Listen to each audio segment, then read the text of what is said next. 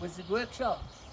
So I'm going to demonstrate in a short how I make the circles, because you use a lot of circles in building something like this here, Hobbit Haven.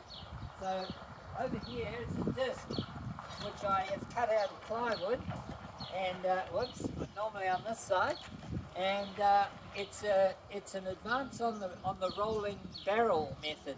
So this here is turning very easily, 10mm rebar.